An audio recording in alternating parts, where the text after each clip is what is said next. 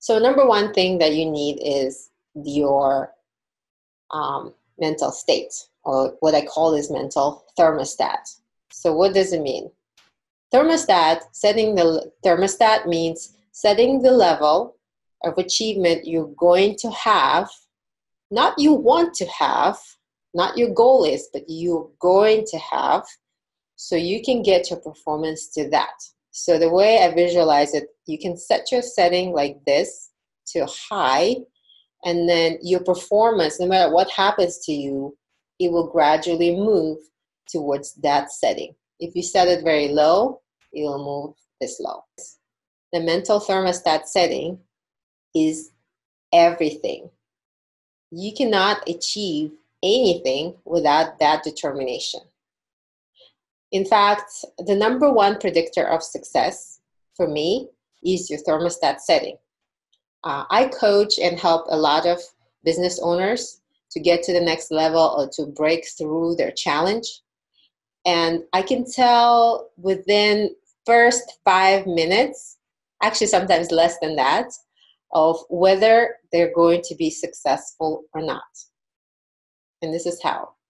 If the person I'm talking to is telling me we have a really tough environment for business, high taxes, huge competition, the employees suck, the economy sucks, and I'm so stupid, and I just don't know what the hell I'm doing, I know that person will not succeed because their setting is very, very low. They don't have what it takes in that mental state. Conversely, if somebody's telling me, look, Elena, so I know like I have this problem, I have this challenge, something is not working, but I know I can overcome it. All I need is that information, or I need this, or how do you guys fix that? I know that person will succeed.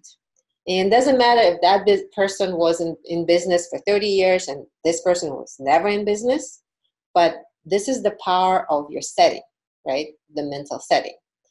So make sure you set your thermostat high, because if you set it low, it will actually become an obstacle or barrier. It will hold you back. You wouldn't be able to overcome it, and you will forever struggle. If you set it high, that setting will carry you through, not only through kidnapping, but specifically in cleaning business, it will carry you through a lot of hardship. So one of the first clients we've had in Superb Maids was this lady from Hawaii. And I used to live in Hawaii, and it's my favorite place in the world because people there are amazing. So as soon as I saw that there's a client from Hawaii, I was super excited. Oh, this is a person with aloha in their heart. They're going to be so sweet. Yay. I was very happy. Well, I couldn't be further from the truth. She was extremely, extremely demanding, and rightfully so. But to this day, out of 4,500 clients, I would rate her in the top 5, right? So, and that she was like within the first clients we've ever had. She made us go back at least 7 times because she would always find things that she wasn't happy with. So we'll go back and we re-clean. And then later, like half an hour later, or like the next day, she'll find something else and she'll make us come back. But because our thermostat was on high setting, we knew that we can overcome this. There should be a way to prevent this situation from happening. And we actually decided that we're going to clean so well that it will satisfy even the demanding client such as her. And then we figured if we make that client happy, everybody else will be happy, right? So that was our insights, and it only came from having that setting on high. If it wasn't low, we would just say, you know what, this business is just not for us. We don't know what we're doing. We're a lawyer, an architect, right? We don't know the business. We don't understand the culture. The clients are terrible. This is Vegas. All these things that I constantly hear. And we would just quit right there.